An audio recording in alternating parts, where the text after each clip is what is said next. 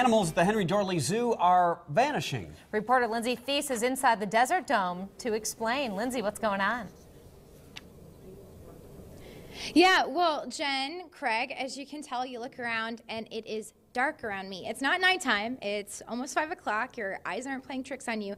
This particular exhibit that features 2 species of lemur and a tortoise species here at the zoo has been blacked out, and it's all to raise awareness about endangered species. I am here with Jessie. You're the curator of reptiles and amphibians, and we'll get to this gal in just a second. But talk to me a little bit about, why everything's blacked out in these particular animals. This exhibit is officially dark and boring right now. Yeah. But that's what extinction is. It's a really dark subject, and the loss of species diversity is incredibly boring. So we're really trying to make that a point that, once we lose these guys, they're not coming back. Gotcha. And, you want to come to the zoo to see the ring-tailed lemurs?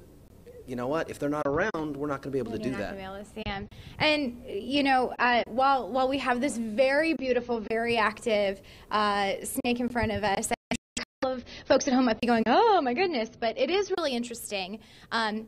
This snake, tell me what it is, and this is not endangered, this is threatened. This is right on the edge. So before we actually lose this animal and make the example like we have with our ring-tailed lemurs, this is a Madagascar ground boa, and they're threatened with sort of the same things that affect the lemurs. Habitat loss is the #1 thing, is we keep destroying those rainforests to turn into cropland, and so that makes it a real challenge for these guys to find food and to live. Wonderful, wonderful. You guys are doing so much. Oh, did you hear that? That hiss there?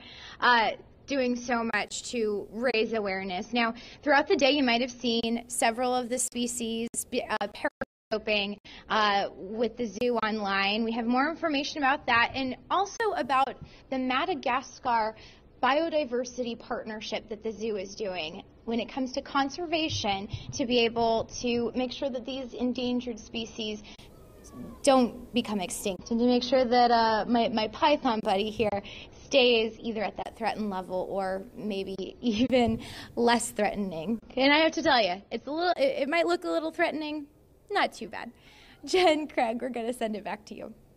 Lindsay Thies is very trusting. I'm getting nervous just sitting here.